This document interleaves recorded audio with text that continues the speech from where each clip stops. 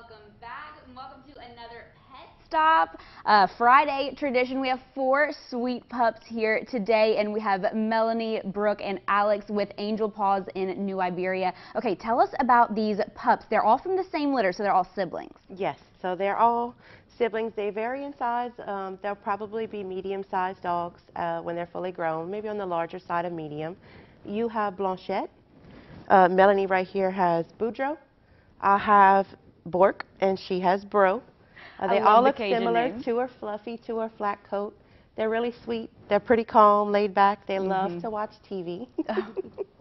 But they're really good pups, and they'll be ready towards the end of January after they get spayed and neutered. But we would like to have, the applications rolling in now. That way, start off the New Year's right with a new home. Yes, and they seem pretty young too. About how old do you guys think they are? They're almost 5 months old as of right now. Yeah. Okay, and they're very well behaved for being so young. What do we think their breed or their mix is? So they were surrendered from some owners as a litter of puppies. Okay. So we know that they are American Eskimo and Terrier mixes. Now, about the adoption center, of course, it's Christmas this weekend, so does that change your hours and when we can go and visit the pups? Yes, so we will be closed. We will reopen on Tuesday. Okay. So Tuesday through next week, through Friday from 8 to 12, we will be open. And for those interested, how can we apply to adopt? They can go to our website, and that's angelpawsiberia.com under the applications page, and they can get the application there and email it in.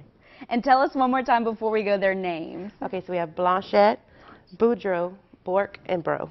And they are just so adorable. Blanchett, she's warming up to me a little bit. There's a little close-up on her. She stopped shaking. They are just the sweetest little pups. Again, you can go to that website on your screen to apply to adopt. Again, their hours are a little bit different this weekend with Christmas, but you can learn more, as always, on their website on your screen.